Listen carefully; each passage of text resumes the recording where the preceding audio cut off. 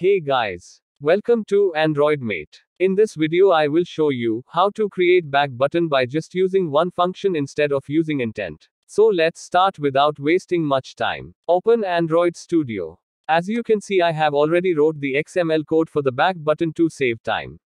I will provide the source code in description. Open the class file.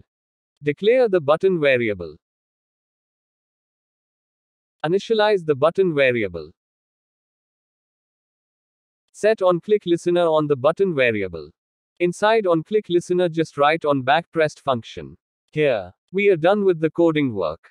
Let's test our app.